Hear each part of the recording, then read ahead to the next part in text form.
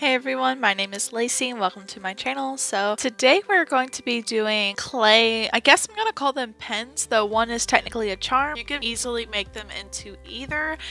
And I do want to apologize that I feel like I'm definitely not on track with Vlogmas, and I really have been trying. I did have some issues with my last video, which I think I kind of mentioned that in the video. I was having some editing issues. Definitely didn't expect for that to happen. It took me a long time to figure it out, and at the same time I haven't been feeling the greatest. Just some personal issues and really just trying to feel like myself, be in the holiday spirit. Hopefully you all are in the holiday spirit as well, and I do have a lot of things in store for you guys, so I hope you guys stick around to see that. And like I said, I'm super excited to show you this craft. So if you like this video, please like and subscribe. That really helps me be able to expand my channel and lets me know which videos you guys like, so that's always fun to see. And if you guys have any ideas, comments, or suggestions, just leave those below. And of course, if you guys decide to do this craft, then please tag me on social media. All of my social media accounts are down below as well.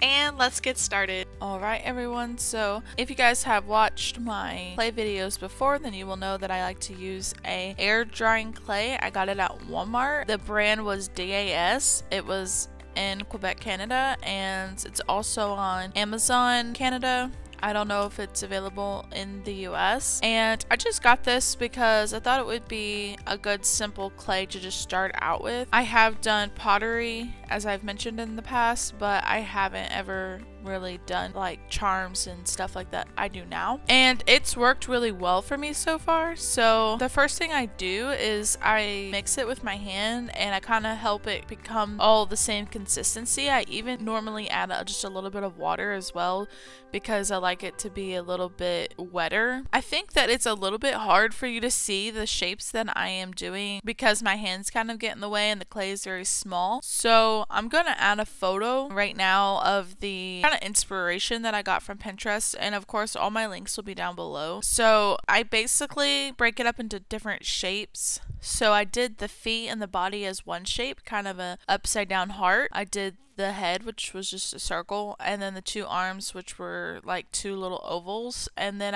you're gonna want to attach them together. So to do that, I normally, like in pottery and hand sculpting and stuff like that, we did scoring, which is where you put little slices into the clay on both sides. It helps it stay together, and I did do this, but it's still, I think it was just really small and it's really hard to get the clay to stay together. So I kind of used the back of my paintbrush to just help the two pieces mold together, and then I smooth it out with the other side of the paintbrush, the part with the brush on it, by just putting a lot of water on the brush and using it to just smooth out all of the creases. And you can also smooth out the creases with your fingers as well. My nails are kind of long, so I often use the paintbrush so my nails don't indent the clay. This one really gave me a lot of trouble because I think because I was trying to make it really flat and it was a lot bigger than what I normally do. So I did use some crafting wire, which was the first time I ever did that. That was interesting. I don't know if I did that correctly or not, but it seemed to hold up. And for the rest of them, I'm not really going to chalk through them. I'm just going to let you guys watch, and then I will talk to you guys at the end.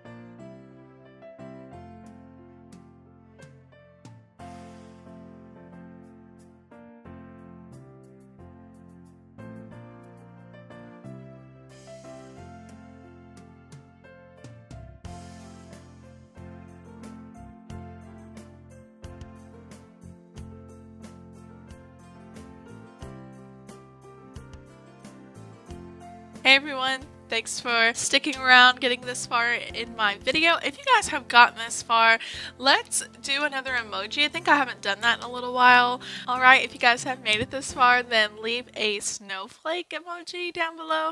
Any of the snowflake there's 2 snowflake ones and a snowman, so leave one of those down below. That'll be super fun to see who's gotten this far. You guys are the real MVPs, I guess, and I am super excited to show you my final product. So I didn't show glazing them. I think I was just tired. I just didn't show it on there, but I've been using this Mod Podge sparkle. Let's see if I can't get that on there. And I got this for my brother in the US, so shout out to him. And I've actually seen this in Canada as well at Michael's. So if you guys don't have that, you definitely could use just regular Mod Podge. This is Mod Podge Satin. They have Mod Podge Matte. They have like all the Mod Podges. So just pick your favorite. I really love the sparkle because I feel like it makes it sparkly and fun. And if not, you definitely could just add some glitter to Mod Podge, though I've never tried it. I'm pretty sure you can do it though. So anyways, I just love when mine are all glittery. I don't know about you guys, but I'm gonna show each one. So here is my reindeer, super cute. Let's see if I can't get it to sparkle for you guys. And he is a clay pin. Okay, and then the snowman, he's a pin as well. I just love snowmen. You guys can tell me, what is your favorite Christmas character? So then we have a little charm. He is a Santa gnome. I don't know why his nose looks so orange in the video. I feel like it looks more of a tan color in real life. So you guys can definitely make these into charms or pins. I like to make these into keychains, but you need a jump ring. You could also make it into a cell phone charm or a necklace or like little earrings. I would totally wear this as an earring. I feel like these are too big and they were also flat, so I like to make those into pins, and I just used a little hot glue to keep it on there. But if you were planning on selling these, I definitely would use something stronger, maybe some super glue or something. And then my last one is the gingerbread man. I feel like you can definitely see the glitter on that one. I kind of wish that I had made him a lighter color and I would have like used more colors.